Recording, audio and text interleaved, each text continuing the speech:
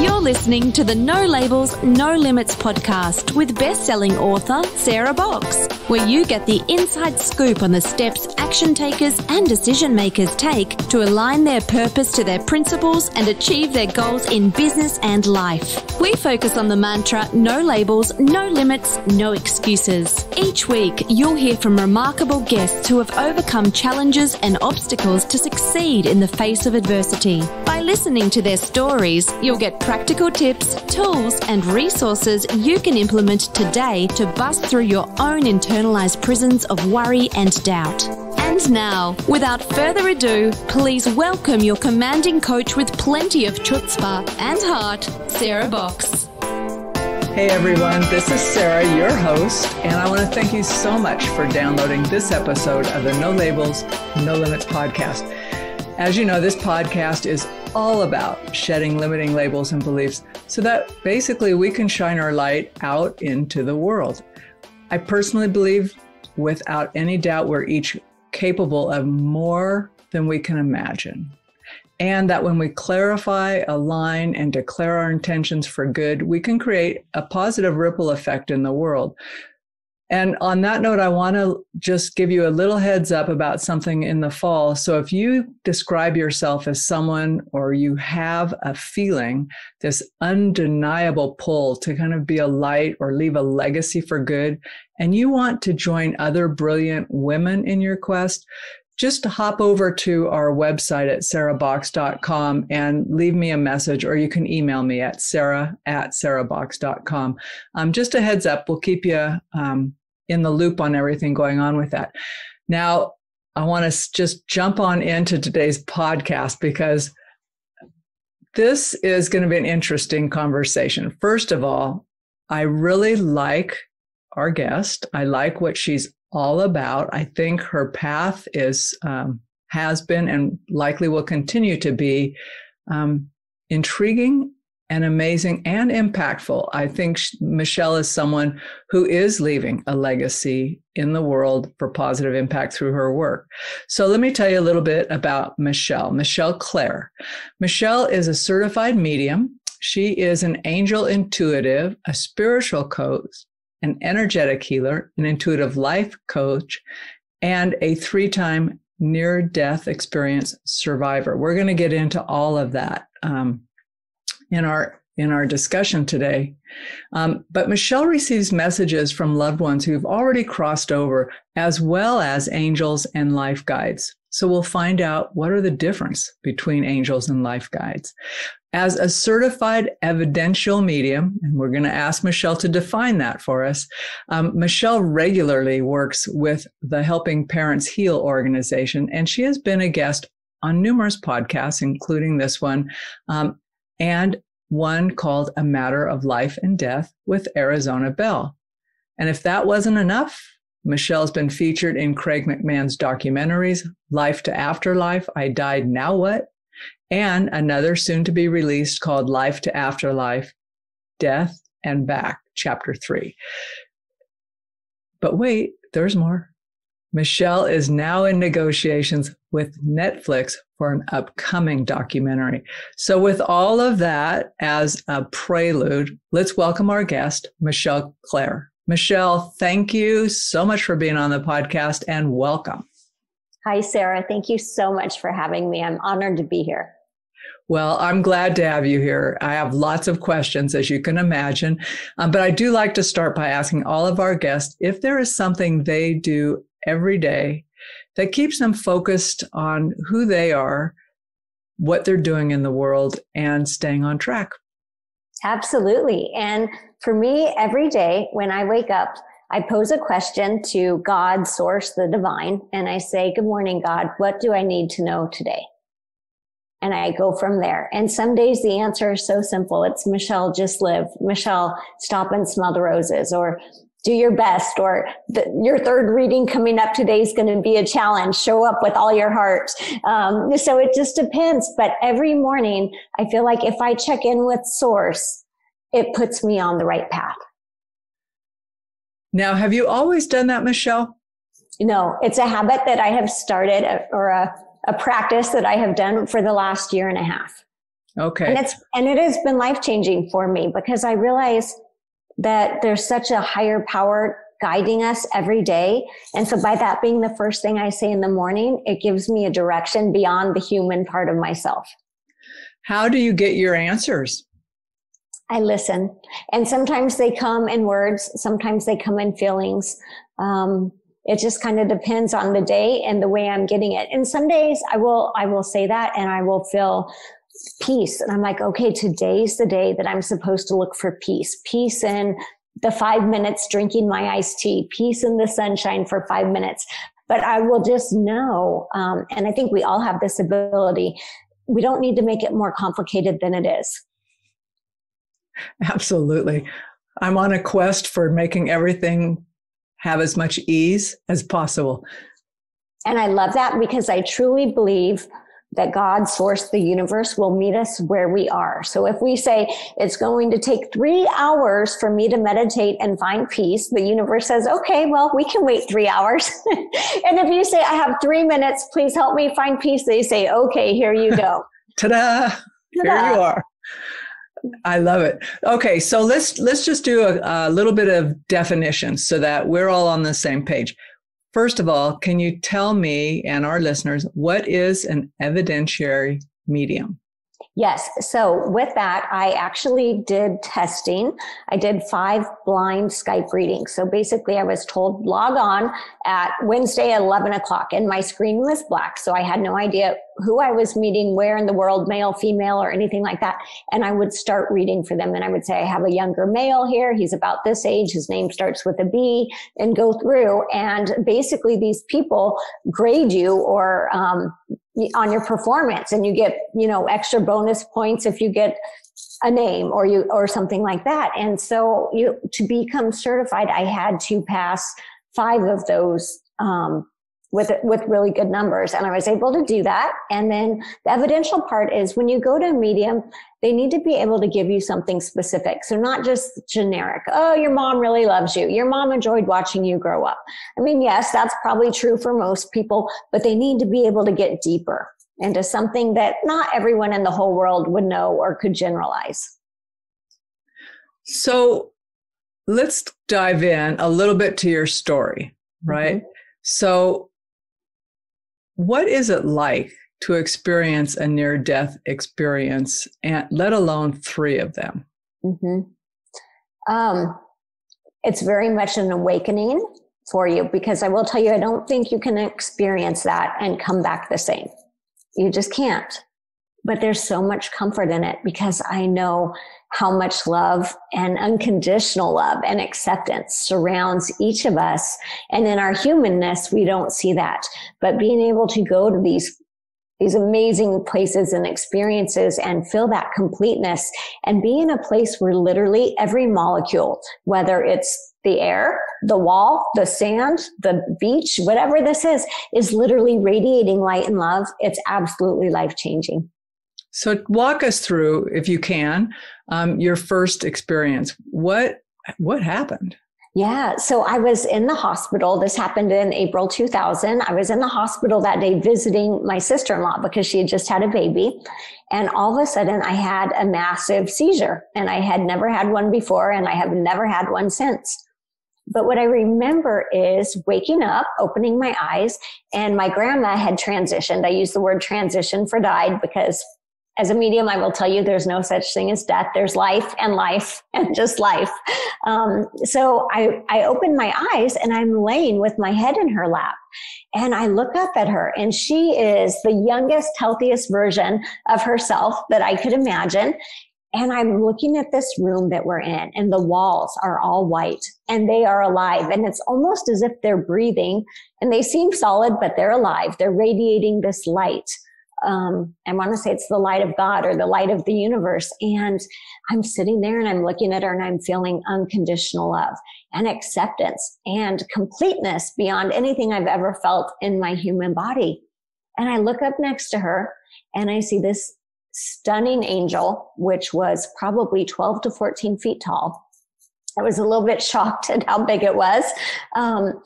And I remember looking at it and expecting it to have feather wings. And what I realized was its wings were actually light, and they were kind of iridescent, and they reminded me of the aurora borealis because they kind of flowed effortlessly, and they almost seemed to span eternity all at the same time. And as I was looking at her in my head, I thought, what is your name? And she answered me. And I was like, oh my gosh, she can hear what I'm thinking. So I wasn't aware of that telepathic communication, which was happening. And she told me her name was Madeline and that she was one of my guardian angels. And I was just kind of sitting there in awe, experiencing this, and no hurry to leave, soaking it all in. And the next thing I know, I hear them yelling, code, code, code. And I was back in my body because I had quit breathing during the seizure. What was your immediate or the first thought you can remember after you recognized you were back in your body? Yeah. Well, the first thing I remember is that it hurt. My head hurt. I was just like, I went from feeling amazing to, oh, it hurts. And my body felt so heavy. I'm 5 feet tall. I'm not that big of a person. One arm felt like it weighed 500 pounds just to lift my arm. So I went from this place of lightness and no weight to feeling like, oh my gosh, my arm is so heavy. I don't even think I can lift it. That's a shocker. Yeah, it was a shocker. It was. But what I was able to do was to take with me, which was beautiful, that feeling of being so completely loved and whole, which I truly had never or have any memory of feeling in my human life. And I was able to bring that in. And I came back and I just was like, oh, I'm so loved. Like, not in an arrogant way, but just almost an excited, like, I'm so loved. Like, you don't know how loved we are. I wanted to share that. We are so loved. We have no idea. So did you immediately start sharing that message? I guess there's that whole thing like you could have, but you may have been kind of reluctant to. Did you immediately share what had happened to you? I didn't. I would say it took me probably a couple weeks to tell my mom. I mean, I had a really bad concussion and I had had the seizure, so my brain wasn't quite wired the way it normally was. But it took me a couple weeks to tell my mom. And when I told her, I remember her looking at me, she believed me, but it was almost, she couldn't fathom it. It was almost a little bit too much. But she didn't say you were crazy. She did not say I was crazy. I think she was just trying to understand how that happened, or what did I see? Or when my brain was going haywire during a seizure, how could I have such clear memories and know what I know? Because she was also an RN. So she was always thinking medically, scientifically, and she really wanted that connection to things. The science connection. Mm-hmm. Yeah. Well, it's our logic. Right. It's like, well, shouldn't there be cause and effect? Yeah. Right. If this happened, that would happen. So then one near-death experience wasn't enough. You've had two others. Right. And so, some people like to learn the hard way, I guess. And maybe that's me a little bit. The second one happened again in May 2006. So this was after I had had my third child, my son. I was having complications, and he was born April 1st. So I was in and out of the hospital for the majority of 6 weeks. So they would put me on IV antibiotics. I'd come home. They'd think I was better. 2 days later, back in the hospital. So it was a really rough 6 weeks. And the doctor said, we need to do a D&C. I think you have an infection near your uterus, or you have a piece of placenta, or there's something not right. And the night before, I had this feeling, oh, I don't think I should do this. Like, I really had that feeling, and we all know that. But they were telling me it's a 45-minute outpatient procedure. You'll be okay afterwards. You can live your life. And I was so tired of being sick. So I said, okay. I go in, I talk to them once again, the doctor, the anesthesiologist, piece of cake, you'll be home soon. Okay, so we go in. And as I'm in there, what all of a sudden happens to me when I'm under anesthesia, and I've had other surgeries, but I never have any memories under anesthesia. But I'm laying there on the gurney in the operating room, and I see my beautiful white German Shepherd named Tahoe, who had passed a couple of years before that, walk in, lay her head on the gurney and look at me. And this was something she did all the time in life. At night, we would laugh. We'd say she's making a round. She'd just check on everybody and then go back and lay down. The next thing I know, she and I are gone. We are no longer in this operating room. We are on this phenomenal beach, running on the sand. And once again, the water's alive. The plants are alive. The air's alive. The tree's alive. There's unconditional love, completeness, wholeness. And as we're running on the sand, I notice, I'm like, it actually feels like we're running on clouds. It's not hard like it would be running on sand. And I'm looking at her and she's radiant and beautiful. And we're having telepathic communication. I know she's so happy that I'm there. She's so happy to see me. And we're just running and running. And I noticed, gosh, I'm not getting tired. I'm not getting hot. I'm not getting thirsty. This is really interesting. And then the other thing that's really funny about that is I personally hate to run. So who would ever think like an NDE, your near-death experience, you're running? I literally have told my neighbors before, if you ever see me running, call 911 because that's not me going out for a jog. There's an emergency. There's an emergency. So here I am running with my beautiful dog on this amazing beach. And as this part of me, so here's the thing, when we get to our souls, we're not like our human bodies where we're anchored in one place at one time. We can be having multiple experiences at once. So there's this part of my soul that is running on the beach with her in this place of contentment and love. There's this other part of me that can feel my 6-week-old son scared because energetically his soul knows I'm leaving. And I'm able to go to him on this soul level. And I say, I will find a way to stay. And at that point, I start to pray, I guess. And I start to say, I need help. I can't leave now. I need to stay. And I can feel the operating room light up with light, a holy light coming in. I can feel Jesus nearby. I can feel what people call the Christ consciousness of light and energy and healing. And then the next thing I know, I'm waking up in the post-op, and it's been 3.5 hours since my surgery started.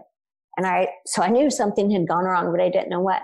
Well, apparently the doctor had ruptured my uterus in one place and missed my aorta by less than 1 millimeter. They couldn't even stitch it. They had to pack it. And then while they had called in the emergency laparoscopic surgeon, the doctor had ruptured my uterus in a second place. So you truly were crashing. Yeah. So it's interesting to me because you were communicating with your 6-week-old son, right? Mm-hmm. And this is a little different than about you, but is it because he was still open to that? Like, here he is 6 weeks, but you're having clear communication with him. So is that because his consciousness is still connected more highly, I guess would be my language. I don't know that that is accurate. Absolutely. And here is the other thing with that. So as a medium, when I'm working with people, maybe someone's had a 1 or 2 year old child that's transitioned and they come in and I can communicate with them on an adult level. They're not babbling and making baby noises, because if we think about it, our soul is always whole and it's huge and it's so much bigger than our humanness, right? And so at 6 weeks old, yes, think also too, how energetically we were still connected because he had lived in my body for the last, 9 months. So there was this really strong soul energetic connection and we were able to communicate in that way. So briefly tell us about your third one, but then I'm guessing that successively each of these led you into what you're doing today. Absolutely. Absolutely. I felt like I always had the gift a little bit from the time that I was 12. My grandfather passed away and I could tell he was communicating with me and I'd tell my mom what he was saying. And she says, well, I know you think grandpa would say that if he was still here. And so I just kind of learned like, oh, okay, me and grandpa, we're just going to have our own private conversation, and let that go. And so then the next one that happened, which for those people who love numbers, here's some numbers for you. It happened on 11/1/11. And by this time, my youngest was 5 years old. And then I had an 8-year-old daughter and a 10-year-old daughter. And I have 14-foot ceilings in my house. And so up about 12 feet, I have the candles that you put the battery in. And every night they turn on and they give you this warm, homey glow. And so my younger two were home. And I said, okay, I'm going to change the batteries. And then we're going to school to pick up your sister. So I get out the ladder. This is something I've done 25 times, never thought about it. Climbing up the ladder. And I feel it start to move and I go, oh, and I think to myself, I literally know this is going to hurt. And as I'm up there, I'm about 10 feet off the ground. I feel myself get ripped out of my body. Not in a painful way, but so fast, like a bungee cord fast, right? Just woo, and I'm out.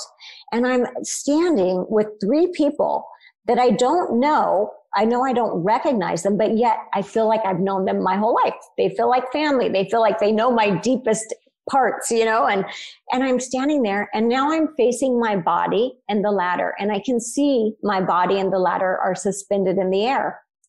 And these 3 beautiful people, 2 males and 1 female, say to me, well, what would you like to do? Would you want to stay or do you want to go? And as they're asking me this, I see this stunning angel, beautiful, stunning angel come in, not Madeline, a different angel. And I know that this angel is there to follow through with my choice of staying or going. And I don't know what that's going to look like. And I'm kind of sitting here and I'm thinking, well, this is amazing, because once again, here I am in a place with no time. I feel complete. I feel so loved. I'm watching my body and I'm thinking, how do I have forever to make the decision of what I want to do? It should hit the floor in a second, you know? And I'm literally just going through this humanness in my mind, right? About, wow, this is amazing. And there I am. And here's an angel, and kind of soaking it all in. And then they say to me again, what do you want to do? And I realize that I can see my 2 kids in the kitchen, and I know that I cannot leave them. And then at that moment, it's as if I get a download of many things. And some of those things I even don't believe I remember to this day, but I believe it was, okay, you get to stay, but we expect more from you now. There's more for your life plan, more for your purpose. You can't ignore us. You can't pretend you can't do this. This is real. You go back, but make the most of going back. And so the next thing I know, I was in my body and the ladder had fallen. I had hit the back of my head on the corner of my granite kitchen island, and I missed my brainstem by half an inch. The angel moved my head a half an inch to keep me here. So I had a 5.5-inch skull fracture, a brain bleed. I lost my taste, my smell, part of my hearing, my equilibrium. It was a little bit of a hot mess, to be honest with you, for quite a while. But that time I came back, and the interesting thing was I had lost so many of my senses, and I felt like I had so much work to do to recover. And yet I came back with an unbelievable sense of gratitude, because I felt like everything I had lost, it was okay, because I was going to live to raise my kids, and I was going to bring in more purpose into my life. Wow. Okay. Let's talk about your work as a medium. So, when you decided to do that, did you just announce to everybody that I'm going to go and do this? How did you start doing that? Okay. Being your fabulous mom self. Right. It was really hard because my friends, they were worried about potty training and first grade math. And I was like, I'm talking to dead people now. So it was a little bit of a shift. And there was this part where I was kind of scared of it at first, because I didn't know, it wasn't the me that everyone knew. But I will tell you what made me step into it was, my son was 5 when I had my head injury, and we believed he had tried to call 911 and that his call didn't go through. So we just figured he was scared. Maybe he dialed 911. We didn't know.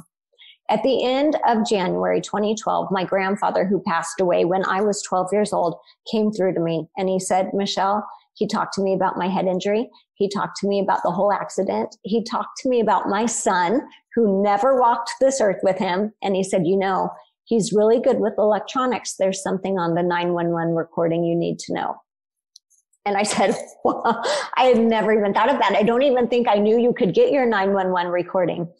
So I ordered it. It took a couple of weeks. It came in, and my son had been feeling really depressed because he said, Mom, my call didn't go through. I didn't do anything to help you. Sophie, his sister, who was 8, she called 911. She could have done it without me. And we would say, Josh, you opened the door for the policeman. You made a difference. You helped. And we just could not move him through that. I did not have the words. And so I ordered this recording because my grandpa told me to.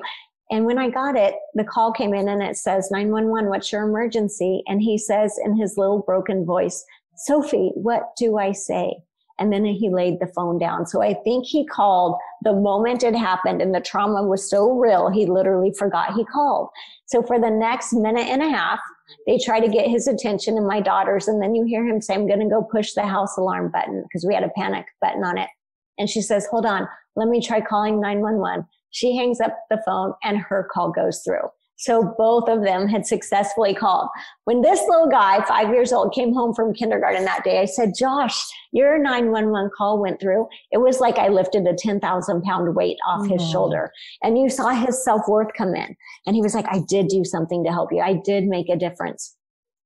So at that moment, I could no longer just deny this gift of mediumship and the power it has to change people's lives and to bring them peace in whatever it is, even if it's just the fact that they need to know their loved one's okay, or that the last fight they had has been forgiven, or whatever this is. And so because of that gift that I personally received, I knew, I'm like, I've got to do this. I can no longer not do this. And then I would have visits from other people. I had a friend whose husband had transitioned by suicide come in and give me a message for her. And so I just realized, okay, this is part of my journey and I have to embrace it. So that's interesting. So your friend's husband came in, but you hadn't specifically intended to reach him, correct? Correct. So when I first really opened up after that head injury, I felt like they could just come to me. And sometimes the information came in so fast. It was like they just imprinted on you. And you're like, oh my gosh. So then what I did was, after I had a few of those visits, I said, okay, I need to find someone who can mentor me and help me understand, because there was part of me that didn't feel like I could do it, as I call, on demand. Like I felt like they could come to me, but I didn't know how to reach out to them. And so I mentored with different people for probably 4 or 5 years. And then I took a year and I practiced on everyone I could. I said, send me your friends, send me your friends' friends. Like, just, I wanted to make sure I was getting the information. I don't want to know you. Don't tell me anything. Just let me see what I get. And then I was like, okay, about 5, 6 years later, okay, I've got this. I can do this professionally. And I felt like that was what I was called to do. Did you get any pushback from people that you otherwise would have expected to be like in your corner and your champions? I did. It was hard on some of the people around me. Probably lost some friends over it, and it strained some relationships because I came back a different person. Like, that hadn't been what I was doing in my life. I was a stay-at-home mom. And so then you realize there are people in your life that will love you for who you were 5 or 10 years ago, but can't really love you for who you are today. And it doesn't make them a bad person. It just means you've grown in a way that you can't go back. And so, yeah, that was hard.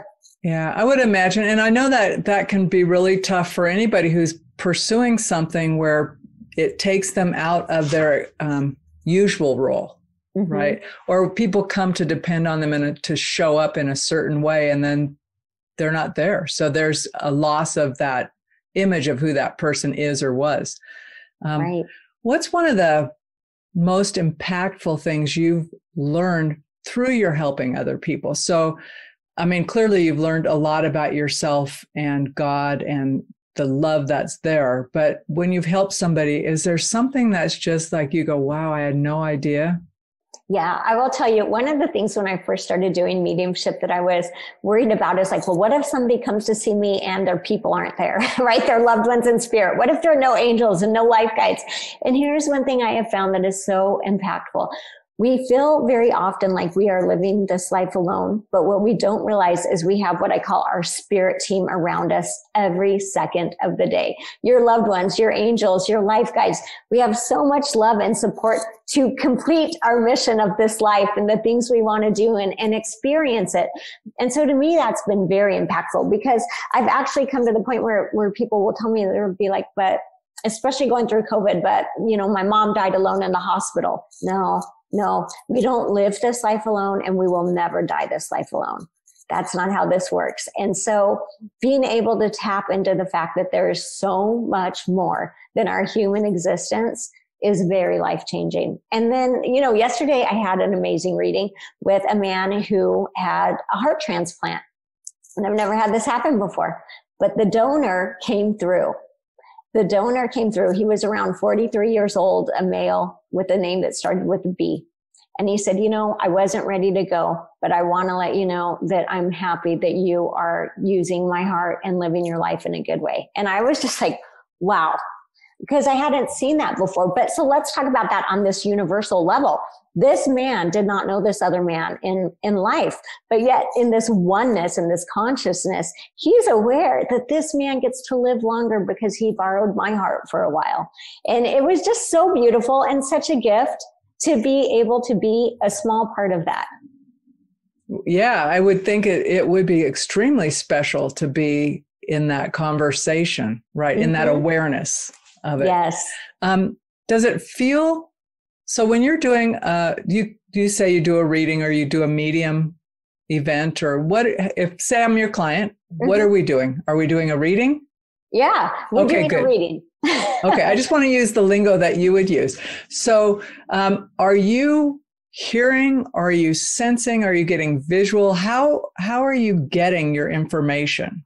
Yeah, yeah, exactly. So in a typical reading, a lot of times people show up with their list of people they want to hear from, and that's fine. But I tend to get information from your loved ones, angels, life guides, and some psychic information, because you work with this team, whether we're aware of it or not. So that doesn't mean your number one person you want to hear from isn't going to do the most talking, but there's always so much more going around us. So in a typical reading, they'll come in and I will just connect and I'll say, okay, let's see. It's a little bit like a radio in the sense where if you come in and you say, I really want to talk to my mom, then I'm like, okay, I'm tuning to mom channel 100.1, right? Oh, I want to talk to my angels. Okay, I'm tuning to channel 111. And so that's kind of the way that energy works. It's always there. It's always on. It's always open. But there is a tuning that I kind of do to get to where I'm going. I want to ask you about, I have a different question, but before I ask you that, is there a difference between life guide and angel? What do you mean when you say that? Yeah. So from my experience, the angels really come in to guard us and protect us. And I knew in that third death experience that angel was beautiful. And if I was going home to heaven, it was taking me straight there. And if I was going to stay, it was going to make that happen. And so I feel like they are our helpers. This isn't maybe the right term, but it's almost like they work with us. And we've all had that. We've had the near miss car accident. We've had, where you're like, oh, I shouldn't be here. You wouldn't guess what just happened to me. So there's this protection that comes with the angels. With the life guides, they really come to help us plan our lives and achieve our mission. And so they're the ones that I feel like are constantly giving us opportunities. You didn't take that job. Okay, but look, they're calling you back or whatever this is, right? That friend that you just need to reach out, and then you reach out and they say, hey, I was thinking about you. I have this phenomenal opportunity that might change your life. And so the life guides really come as planning to keep us on the blueprint of the life that we want to live. And the angels truly come in as guardians, protection, and love. So I love that you said the blueprint of the life we want to live. Do we create that blueprint, or does Source and God create that blueprint? I believe it's both. I don't think it's either or. I think we pre-plan our lives. But then here's the tricky part. We come to Earth where we have free will. So a lot of people self-sabotage regularly, right? But I do believe that we come here and we have a plan with God, with our life guides, with our soul, where we say, I want to achieve this in this lifetime. I want to bring more light to planet Earth. I want to help more people. I want to raise the vibration, whatever this is. Or maybe you say, you know what? This time I want my life to be simple, and I just want to be, in this family and live on a farm and whatever this is. And so I do believe there is pre-planning that consists of our soul and of a higher source, because I have no doubt there is a higher source after 3 near-death experiences that I have no doubt. And so there's a combination of our soul and source and what we plan and how we plan to use that. So you mentioned that, we can self-sabotage. Mm-hmm. Why do we do that? Because we get in our humanness gets in our way. So I do believe there's a part of us that comes here with a certain % of amnesia, right? Because if we knew where we were coming from and the love and the completeness and the wholeness, we would be like, that's what people say. If I had a choice, why would I choose this? Why would I choose this life? Here's kind of the thing that I've talked to you about my son years ago when he was younger. So think about this life, okay, as almost like a video game. So my son would be in there on his Xbox. He's got his headphones on. He's talking to his friends all over town, screaming, yelling, watch out for the sniper. Oh my gosh, whatever. Like it literally sounds like they're in some kind of battle and their lives are being threatened. And I know he's safely sitting in the playroom or the game room. And then his character dies, and he gets up and here he is the whole time. He's sitting there in his comfortable chair. He's got his drink. He's in air conditioning. He's fine. He gets up and he's like, oh, wow. Well, that was a tough game, but I learned. Or, hey, that was a great game, right? There's this part where our soul is in this place that is beautiful, wonderful, safe, air conditioned, all of these things that we need. And we decide to play this game of life. And we say, you know what, you're going to be on my team and you're going to be my friend and we're going to do this together. And so we come in to learn and grow because there's a growth that happens on planet Earth that cannot happen when everything is perfect and fine. And so our soul knows too that in the scope of eternity, this 100-year life is the blink of an eye.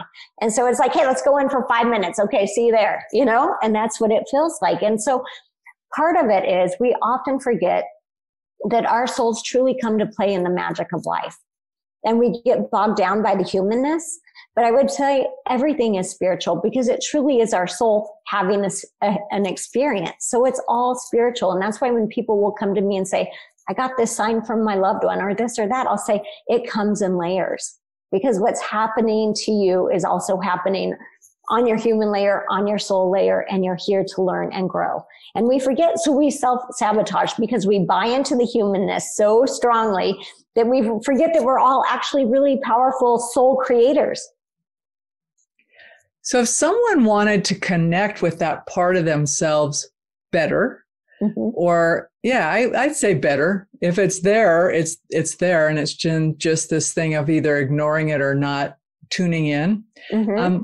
How would you suggest they do that? Would it be like you're saying your morning practice of getting up and asking God, or is there something simple someone could do so that they could start hearing that part or attuning? Yeah. And once again, it will be as simple or as complicated as you want to make it. So if you think it's going to take the rest of your life, the universe says, okay, we'll wait, But yes, so it's really simple things. For some people, it's journaling. Maybe it's just writing down a sentence or a paragraph every day. For other people, meditation works, but I will say we all meditate, whether you realize it or not. So for some people, that meditation is sitting there quietly. For others, it's driving. For others, it's going for a run. For other people, it's the hot shower or whatever this is. But we always have this ability to connect to source throughout our day. So taking those moments just to check in and ask for inspiration and guidance. Here's the thing, you've got to do it with a little bit of a blank slate so that you can hear the answer. If you do it with, but I really want this to happen, then we might not hear the answer because you're so focused on, I really want this to happen. So finding where is that blank slate for you that you can ask the question or ask for the guidance and then receive it. So that's beautiful. And that whole trusting in what you get is the next obstacle I think people might come up with. I mean, think about when you said, send me all the people you know, right? I got to make sure I'm getting this. So say someone is getting in the practice of listening without expectation with their blank slate, and then all of a sudden start getting glimpses. How do they come to trust that? Do they have to test it? So I'm thinking about your mom and her scientific nursing approach, right? Do they need to do a test, or is it enough just to go, okay, I'm going with that? Yeah. I always say take the path of least resistance. And that's probably saying I'm going with that. Right? Because I don't think that life was supposed to be hard. I don't think that. And so I think it's okay to take the path of least resistance when you're offered that, right? That's not always going to be our opportunity in life. I would say this too, because people are logical. Yes, right. We want to know that message I got came from my angel and this is what they mean, and give me a date, a time, and a signature. We want that. Yes, but spirit doesn't always work the way humans work. So you have to be open to it being a little bit different. But I would tell you this, I believe every person has had a spiritual, quote, experience in their life, if not many, many, many. There's no way you haven't. You're a spirit. You're a spirit and a body. So those whispers of like, even you look at your child or your dog and you say, oh, they look like they're not feeling good. And then a half hour later they throw up and you're like, oh, you're right on it, right? That's your intuition and that's your knowing. And you didn't need, yes, you got the feedback. You were right. They didn't feel good. They threw up a half hour later, right? But had you interceded a half hour sooner, you might not be cleaning up the mess. Exactly. Sometimes when things go on, I'm going, okay, how many times am I not going to listen to that before I get that I only need to hear it once? Yes. And yesterday, for example, my 20-year-old daughter was out and had to run errands, do different things. Everywhere she went, she's like, Mom, it took me an extra 20 minutes to pick up prescriptions, extra 20, no one else in the fast food line. And it took 20 minutes for me to get my order. And he said, well, honey, I love you. And I think this is about you. Maybe you need to slow down a little bit or look at what is it? Because no one else in the world had like an extra 2 hours on what should have taken a half hour to get it done. So this is clearly about you. What could you take away from this, honey? Yeah. So I know I think it helps to have a little bit of humor sometimes when we keep looking at the same stub toe, right? It's like, I guess I could have moved that coffee table. Right. Yeah. How many times are you going to kick it before you decide to move it? Well, I do want to know, do you find have you done any work with people as they're transitioning? Have family members asked you to come in and be present during stuff like that, times like that? Yeah. So I was with my mom when she was transitioning from breast cancer and, not necessarily trying to be a medium, just being with my mom, being a daughter with her mom. And what I realized is my mom would sit up and she'd say, oh, hi, it's so good to see you again. And I wasn't seeing anyone with my eyes there, but I knew there were these souls coming through and she was reconnecting and I could feel this room was full. And so it was very comforting because I knew she was already connected and loved on the other side and they were just waiting with her. And I will tell you, I had an amazing experience. So there's also something called shared death experiences. And this is when we are either sitting with our loved one who is transitioning and we see maybe their soul leave their body or the curtains blow or something, a little sign all the way up to people have reported seeing their loved one's life review. And so I was with my beautiful dog as we had a euthanizer and we did it at our house. And I was just laying on the floor in my pajamas, sobbing, nothing about me trying to be a medium. I was being very, very human in the moment. The vet administered the drugs and I was hugging her and I felt her soul so gently disconnect from her body. It was just like a feather on a breeze. And then I heard my mom say, I have her now. And about 30 seconds later, the vet listened to her heart and said, she's gone.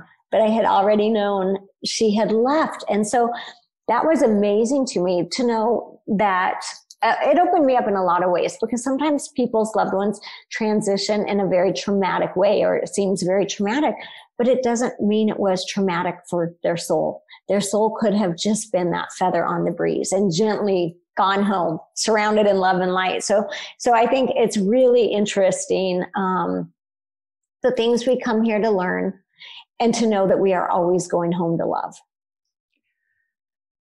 That's a very reassuring thing to know, and I know that when my mom was dying, our family was coming from different places. She died at her home with my other sister who was living with her. But one other sister and I were sitting in the room with her and she was having trouble breathing because that was part of her illness. But we were just kind of holding hands. And so we weren't talking because it would make her cough. But then all of a sudden there was this weird energy passed between us. And my other sisters on the other side of the bed looked at me and she said, what just happened? Right. Because I could feel it. And but I thought, well, how do I explain this? I said, all I can tell you is this isn't the first time we've said goodbye. Yeah. And, but it was totally calming. My mom said, we've done this before. It's all good. Right. Yeah. And I just went, oh, and I got chills. But she had been the same thing as your mom. We were sitting there, my dad was there talking to her and there was total peace, you know, and then we all went on a little drive and then she passed while we were gone. I knew she wasn't going to go with her kids in the house. I know. I'm thinking, no. So my oldest sister was home, but nope. She waited till we were out of the house and that she talked to her last child on the phone. But it was pretty powerful, Michelle. And I just thought, wow, what a gift. Mm-hmm. What a gift. So anyway, with that, let's talk about people actually reaching out to you. So if people have never worked with a medium before, what can they expect? And I know that maybe different people have different styles, but tell us a little bit about what you might expect when they reach out to you. Yeah. So basically, kind of what we've talked about, I connect with your whole spirit team during a reading. There's nothing scary that happens. It's not, people will say, oh, I'm nervous. Okay. But you don't need to be, because it's not going to be scary. I am somebody who gets messages every day. My motto is that I will get information in light and love and for this person's highest good. And so knowing that, I know that whatever you need to know is going to come in light and love and for your highest good. And there's this part where if you open up to the peace it can bring you, and knowing that you're not living this life alone, that knowing your mom is still connected to you or your loved one is still connected to you, it can actually be quite life-changing if you let it. And I will tell you this, it's okay to be skeptical. I have people come in who are skeptical. I'm fine with that. Just please be open-minded. That makes the difference. But it's okay to say, well, how would you never met my mom. How would you know her first name was Judy? Well, you're right. I don't. How would I know that? You know what I mean?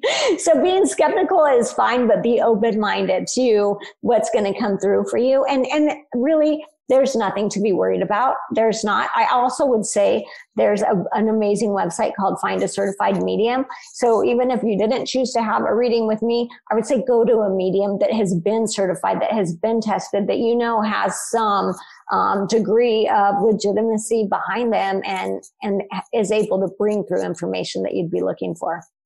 Okay, well, I'm going to encourage folks to reach out to you. First of all, you can tell from listening to Michelle that she is a sincere and lovely person. I can't imagine you have a mean bone in your body or one that is set to harm anyone. So I feel totally comfortable. And, so if someone's been wondering if they should reach out, check your heart, you're going to know, and reach out to Michelle or look for the certified medium.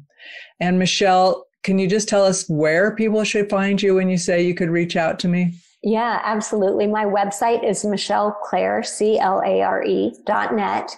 And there's a lot of opportunities on there. So I do one-on-one readings, but I also have online groups. I have in-person groups. I have a membership. So I'm really accessible in a lot of different ways. And I love that because I know that this is really about sharing the universe and sharing the love that God has for all of us. And really part of that is the fact that we didn't come from a God, a universe, a source that loves us so much to disconnect us from our loved ones. That connection truly is eternal, and it's still happening now. It just looks a little different than it did when they were in a body. Thank you so much for being a guest, Michelle. It's really been powerful for me, and I hope and I know that there's a listener out there who needed to hear your message today. Thank you so much for having me. It's truly been an honor and a pleasure to be here with you. You've been listening to the No Labels, No Limits podcast with best-selling author, change agent, and strategic vision coach, Sarah Box. You can grab the show notes and find out how to work with Sarah at sarahbox.com/No Labels, No Limits podcast. We'd love this podcast to reach as many people as possible. So please remember to rate, leave a 5-star review, and share the podcast with someone you think would get value from this conversation. Until next time, keep taking those daily action steps to align your purpose to your principles and achieve your goals in business and life.